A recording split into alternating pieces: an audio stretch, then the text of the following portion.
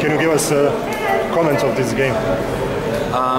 Well, I think we saw a very entertaining game. We saw 7 goals, and obviously for us it started difficult with being 2-0 down against players like Ibisevic and Dzeko with their presence. It's just fun to see them, and they give you real problems. But I said at halftime that we have a game here because I think we can play with Bosnia. We have a good team as well. We have players that play here in Europe in big clubs too, and just stay kind of confident, stay calm, and just start to create your chances. I think we had a little case of a penalty in the first half. I got a bit too much upset about it, and then we had 2-3 good breakaway chances there too. But then the goals came for us as well in the second half, and it was an open game.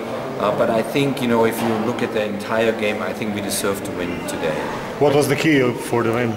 I think that that we learn from the United States. We learn to keep the tempo higher and higher, like European teams do.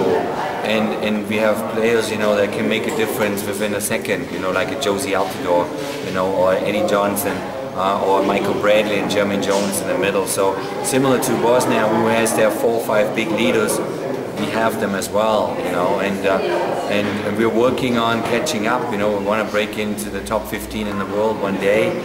We still have a way to go, but you can see that we are becoming more confident, and we can really play the game. We came here to play, not to defend, and not to counter break. We wanted here to play eye to eye and make the best out of it.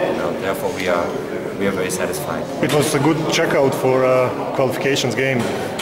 Yeah, I mean, for both countries it's important that we get a rhythm, that we get a game, that the national team coach Sushis and myself, that we have a chance to see our players. It's so, because in 2.5 weeks then is the real time to show where you are.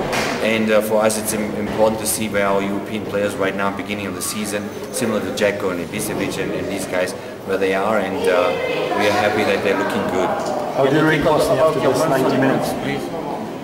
I mean, we are very, very happy, that we could integrate Aaron Johansson in our group. We were talking to him for more than a year and about a year and a half, and I think today that opportunity then to come on the field and in just 30 minutes show his qualities. That's why I think everybody now understands why I try to convince him to play for the United States and not for Iceland, and therefore we are really thrilled to have him on our side and go forward with Aaron.